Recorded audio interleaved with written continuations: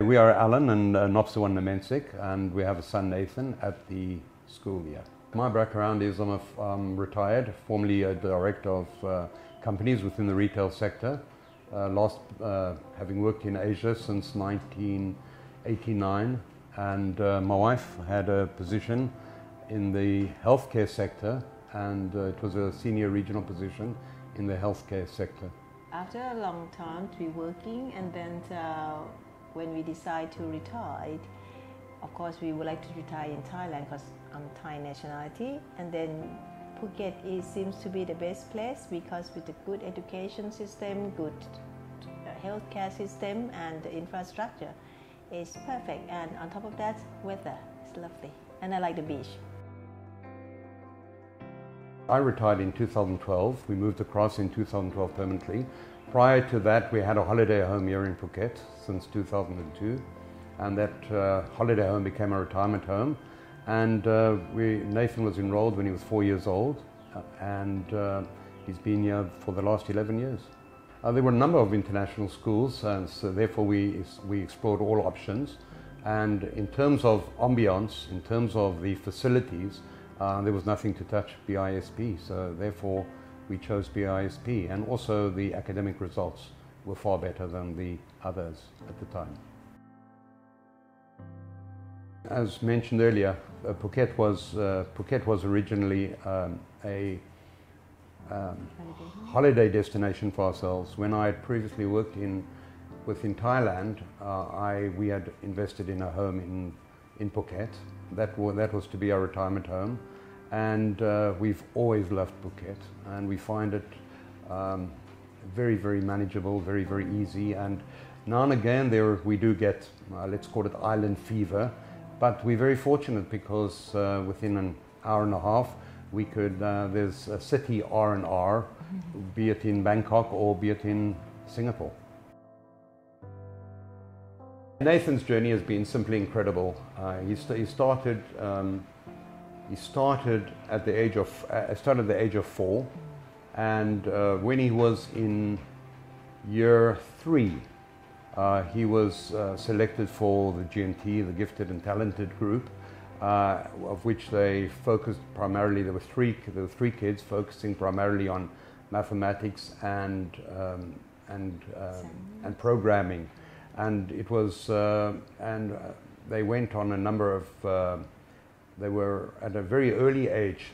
Nathan was nominated for the FBISP, that's Federation of British International Schools, Olympiads. So he made a journey to Malaysia, made another journey to Malaysia some years later, and also entered the programming Olympiad. So he's just had an incredible journey. He had a talent, Nathan has a talent for mathematics, and therefore he was very fortunate to be given the opportunity of studying with a group 2 years his senior. And therefore he was, this enabled him to do an early entry IGCSE mathematics, and thereafter an early entry IGCSE additional mathematics, which was great. And the school has been very, very supportive. And for the last 2 years, he's had one-on-one mathematics coaching. So the school has gone overboard to support him, as I have with other children as well. And he was the youngest on that year, the youngest of the kids that going to take a test, and he got an A-star. So that's, I think I'm very proud of my son. On the extracurricular activities, at the moment he's been focusing on STEM and robotics, and he loves Dungeons and Dragons, which he's been doing for a number of years as well. On the STEM side, or robotics side should I say, he's actually been fortunate. He was working with a group of students that actually built a prosthetic arm, and that was an incredible achievement both for him and the other students. On the sporting side, his current love is golf, and he's playing golf, great academy. He has previously been in when he was younger, much younger, he was in the tennis academy. He played soccer at the school. There were many, many options, also swimming at one stage. But his love at the moment is for golf, and he's focusing on his golf. When he was young, He was swimming, everybody doing it, so he have fun, soccer, swimming. But then after he growing up a little bit, then the kids start to have their own choice. He playing tennis, and then he playing golf. So, yeah. And to be honest, also floor hockey. He also liked floor hockey. Yes. We have made so many friends through Nathan and through the school, and I would say most of our group of friends have children at the school, either at the school or previously at the school, and therefore it's been great from that. It's been great from that aspect. But since we retired and we kind of start our new life, new starter in Phuket, we found a lot of friends, as he mentioned, through Nathan's friends, parents, and the parents group. So we formed a very good community. We found a lot of help, and you know, the mom group, the dad group, the exercise group of parents, and so on. So bring us very close to each other. And yes, we got at the end of 9-10 years, we have a lot of long friends, and we are still keep contact. Even some of them have left to, you know, send the children back to Bangkok or study abroad or something. But the parents we still stick together. We still go out together and have a drink, and yeah. So it's been good. It's been wonderful. You know, you got a lot of extra activity that you do for the children. The Loi Krathong one, the Wai Kru one, the Christmas, the international things.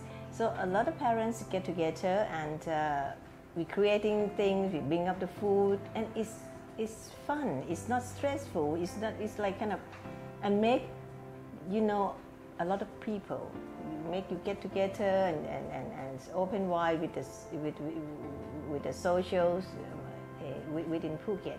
So it's been very good, yeah. And the school very supportive on the listen to the parents. That was very impressed to me at the beginning. Since there was a kid, you know, the school did listen to the parents. When the parents think that, oh, this is probably not so good for the kids, the school listening, they might not follow, but they did follow a lot of the parents' recommendation also. So that's what's, yeah.